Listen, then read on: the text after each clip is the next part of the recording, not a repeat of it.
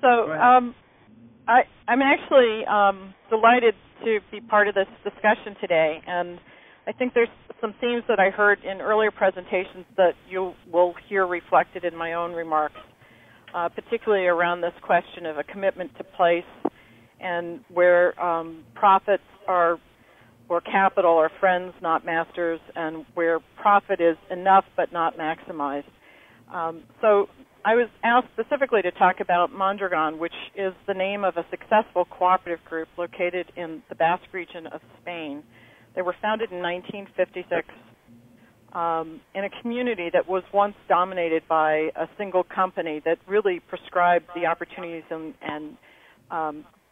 advantages for people in a way that was extremely limited. And so with the cooperatives, did we lose the PowerPoint? Yeah. So the cooperative advantage is that the cooperatives are in fact owned by their workers, and the workers create policies through their governing council that serve to protect their jobs and to protect their interests, both as workers and as members of their communities. So there's a strong integration that I've found over the years in researching them between leadership in the cooperatives and leadership in local government. The fact is that Mondragon has gone through this recession just as other companies around the world have, but they're a good case example for us to look at because they treat labor as a fixed cost, which means that in calculating how you do business sustainably and successfully, using labor as a way to control and manage your costs is not on the table to the degree that it is in other countries and in other corporations. They do have some elasticity, and this comes with 10% of the workforce, which is not they are not members of the co-op, and some of the elasticity over the years as they become more involved in international markets has been through their overseas operations. So if you could move to the next slide. Chris, this is Gar. Could you just mention the scale so people know what we're talking about in terms of number of people? Yeah, I actually am happy to do that. There are about 83,000 workers in the group currently, and of those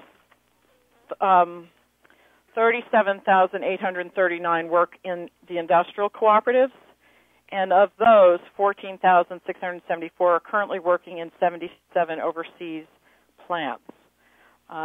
So this is a fairly large, complex set of cooperatives that are connected through a central council that's the Mondragon Cooperative Corporation. And so they retain their integrity as individual cooperatives, but through intercooperative agreements, they are linked to each other, and I'll say more about that as I go further. So as you look at this slide, you can see that there are several slides here that I've taken from a lecture that Michael Lezemis, who works with Odalorda, developed. And there are the majority of the cooperatives are still in the industrial sector, but the one that's listed as a consumer cooperative, which is Eroski, is also a very large cooperative that does business throughout the nation of Spain. So what's interesting for me in looking at Mondragon is that they're engaged in manufacturing, and many of their firms are working with the auto industry. Yet, unlike Detroit and other Rust Belt communities, they've not seen the same job losses and dislocation, which I think raises an important question about how do they manage this? Because we always get told that labor can't ask what they ask of through their unions because it would kill the companies. Well, the workers as owners ask that the companies look to preserve jobs, not at the expense of killing the company, but look for ways to strategically remain competitive in the same markets that companies here are competing in. But the group sees its future not in its sunset industries, but rather in developing and expanding into new technologies and knowledge-based sectors. In fact, when I was there a few years ago, they actually told me there are more people employed now in knowledge-based sectoral work through the research and development, the bank, the insurance company, and the university than there are in manufacturing. So whereas in 1982 when I first went there, the emphasis was on creating good blue-collar work, today they're looking to compete in sectors where it requires a highly educated workforce. And in fact, young people today are being prepared to go into these new technologies and new fields.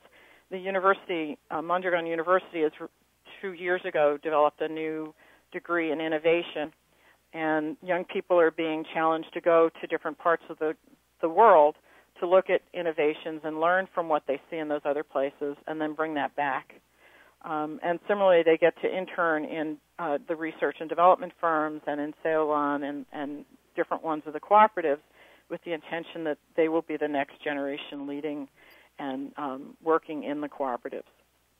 So 10% of Mondragon's profits are reinvested into new co-ops, into new investments of a variety of sorts, and in greater internationalization.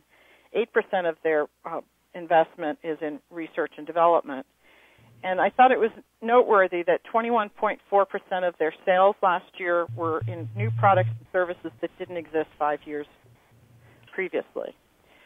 So if you move to the next slide.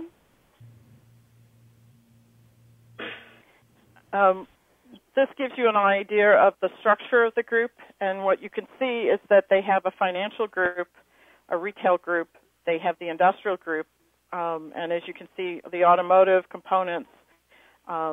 These are the sectors that are most directly involved with the auto industry. Engineering and capital goods, they have had a firm that used to work on starting up new co-ops actually became a co-op out of that group. And the machine tool sector is a very well-respected sector and a leader in the European machine tool sector. They have been involved in China for several years, selling their products there, and also in India. So if you move to the next slide, it gives you an idea of where in the world they are working. And you can see that they actually have a corporate delegation here in the U.S., and Gar could tell you more about what types of things they're doing in Cleveland and Pittsburgh. But they've, for a long time, had offices in Detroit because of their relationship with the auto industry. And their plant in Mexico was actually a way to try and find their way into the U.S. market. There was a question earlier about cooperatives in other parts of the world, and Mondragon has had operations in Latin America, in Brazil, and previously they were also in Argentina, and they often will look for opportunities to work with other cooperative groups as a form of solidarity. The other thing I wanted to share with you, if you go on to the next slide, is just some basic statistics on their performance. And what you'll see here is that Mondragon has felt the impact of the recession, as have other parts of the world, but they are hopeful that they see changes happening in terms of their performance. And in fact, their profits for 2010 tripled those of 2009. They did lose one cooperative in 2009. It had 35 workers, and those workers have been able to transfer to other co-ops. And the two sectors that have been most impacted by the recession have been the household appliance and the retail co-op, Eroski. I wanted to mention, in looking at the impact of the recession on Mondragon, I looked at unemployment statistics for the region, and it was interesting to see that the official unemployment in Spain for the first quarter of 2011 is 21.29%. In the Basque Country, it's 11.61%, and in Gipuzkoa, which is where Mondragon is located, it's 8.98%. And in fact, 70% of the workforce in the Alto Deva region, which is where Mondragon is located, are employed in cooperatives. So I do think you can see the impact of having cooperatives on the local economy. I was told in May that 500 workers are currently laid off, but this is actually an optimistic picture because they had over 1,000 workers out of work last year. Also of note is youth unemployment in the Basque region is actually 15 percentage points less than the rest of Spain. So I think the cooperatives do have an impact on the local economy in terms of job security and job preservation. I want to say something about this question of how the cooperatives are able to preserve jobs. They have a number of intercooperation agreements, if we could move to the next slide. And this intercooperation works on a number of levels. One is that within their sectoral groups, they generally contribute 15 to 18% of net profits to the group. And this is a way of being able to share profits and losses across the group. This is something that was developed back in the 1980s in response to a recession and how to level out the ups and downs for folks. The other thing that they've done going back to the late 70s is they recycle workers. And by that I mean that if a cooperative has a work stoppage, workers, including professional staff, are placed into a pool of workers and can be recycled into other cooperatives that are able to absorb the workers.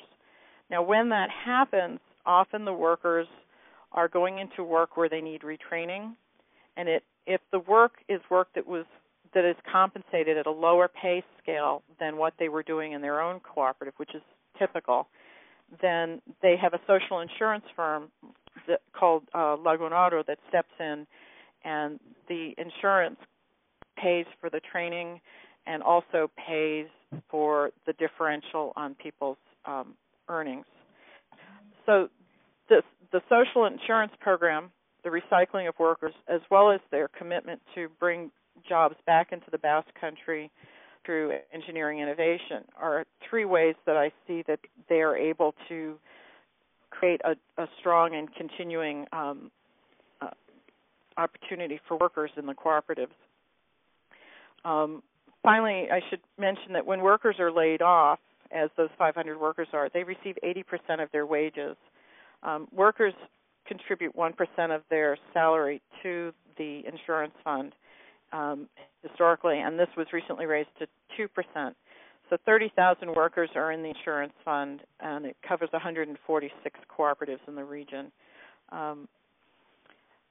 And so finally, I would just say that I think the Mondragon is a good example because it's successful in treating workers as a fixed course while maintaining a commitment to their community. And as we heard in the earlier remarks, I think that these are key aspects that we need to address in trying to make changes in the U.S. economy and elsewhere.